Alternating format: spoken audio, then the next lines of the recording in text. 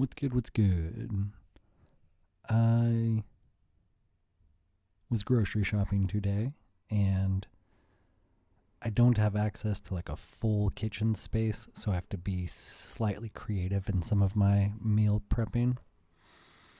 And I realized that when you throw in the variable of having to also be frugal, that adds like another layer of stress.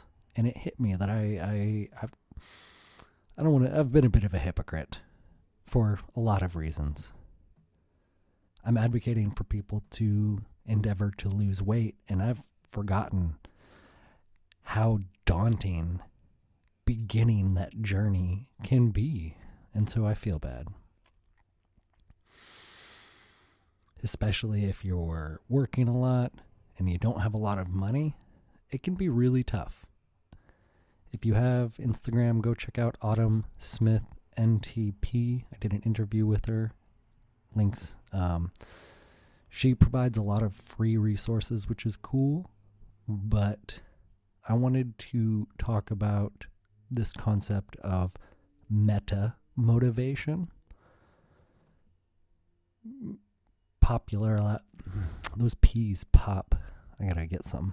Anyways, metamotivation was popularized by Abraham Maslow, and I love referencing him.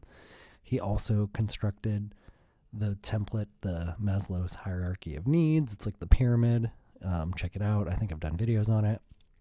So anyways, metamotivation is the idea that you just want to make the smallest amount of progress or momentum every day. And you can apply it globally to your life as a whole, but then also granularly on specific things. And I'll give an example of more hypocrisy from my life. I have worked as a massage therapist, and I tell people that doing yoga will change their life. Do I do yoga? No. I'm a hypocrite. So I've actually been, for the last week, starting my day with a 10-minute stretch routine. It has helped my back, and I know that if I can be more diligent, my back will feel better. But in this world of being overwhelmed, it can be easy to not want to spend a whole bunch of time trying to learn how to diet and how to learn how to do an hour-long yoga session on your own.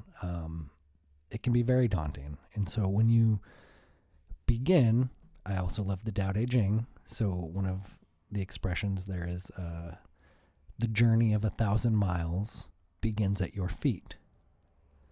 So you just have to start. And if you start with the idea of just making a little bit of progress every day to build a giant ball of momentum, that's how results get made. That's how progress can be achieved. It's just starting somewhere and every day just trying to be a little bit better. So maybe instead of stretching for 10 minutes tomorrow, I'll stretch for 12.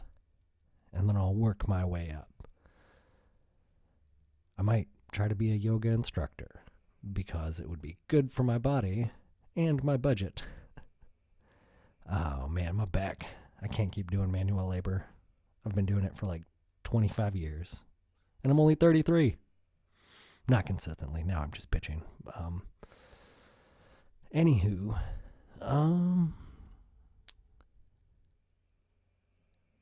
yeah.